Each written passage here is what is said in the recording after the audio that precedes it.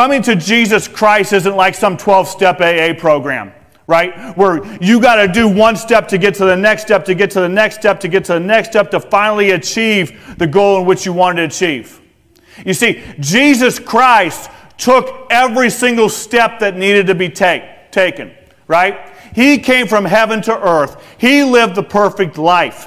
He was the one who was arrested. He was the one who was beaten. He was the one who was scarred. He was the one who carried the cross. He was the one who was nailed to the cross. He's the one who hung there for like 9 hours. He's the one who bled out. He's the one who took the sin of all mankind. He's the one who died. He's the one who was buried. He's the one who raised again. He's the one who ascended into heaven. He's the one who now sits at the right hand of the Father. And He's the one who now reaches out from heaven to you, holding that receipt, saying, "My son, my daughter, just give me your heart."